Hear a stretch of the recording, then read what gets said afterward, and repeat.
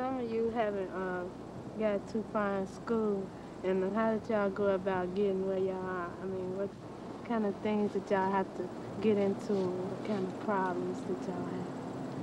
Well, first of all, you got to be really dedicated to it. You got to be determined, you know.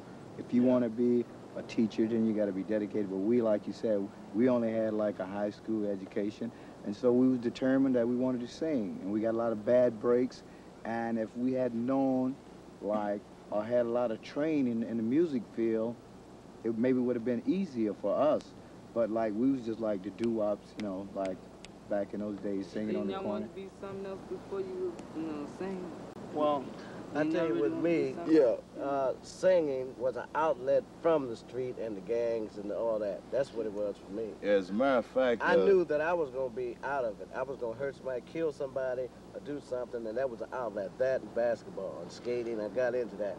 I was in the Boy Scouts. I was an Explorer Scout, advanced, and sometimes I'd be on my way in from a scout meeting or something like that, and I would have to pass this particular area, and it would always be a lot of guys out there that would see me walking by in this Explorer Scout uniform with the white spats. Yeah. Just take your jacket off, man. And like I'm saying, man, hey, see that dude over there, you know.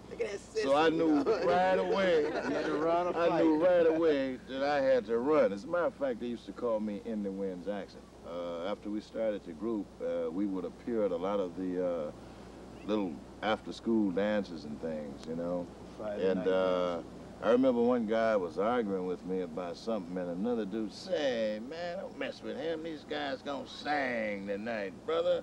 And that used to get us by a great deal. But I can recall some times that I got caught, you know, and a guy told me, he said, brother, I've been hitting and kicking guys like you for years. And I looked at him as I was getting up off the ground, you know, and said, I've been ducking, dodging, and running for years from you guys. And this stuff is reality. We was out in the zoo, in the woods, basically, a community that was set up with projects and stuff. Matter of fact, half of the people couldn't get downtown if they didn't know how to catch the Conant bus down to Woodward Avenue and catch the streetcar, and they didn't have money to do that. Well, I'd like to ask the three of you a question. If someone could wave a magic wand and you could have anything you desire, what would you want? I'd like a hotel and an amusement park, and that's about it. I think I can make it with that. They said it costed a lot of money to go to college, and I know my mother don't have that kind of money. And if I had it, that's what I'd do. That's all I want, is a home. A dog, cat, a rat.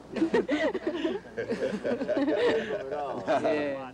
Now I know my brother is in the school system in Detroit, and it's hard for him to even get parents to come down when he calls them because they can't miss that day.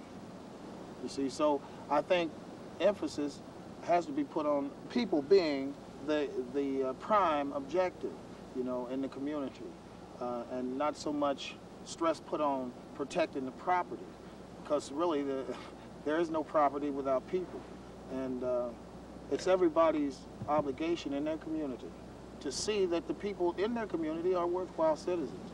I think it all has to come back to everybody being concerned in the neighborhood about their neighborhood and being aware of what's happening there. You know, because I remember a lot of times I would go and I'd have a temptation to do something wrong when I was a kid, but the lady down the street was watching you. And if she didn't chastise you, all she had to do was let somebody know, and you were chastised.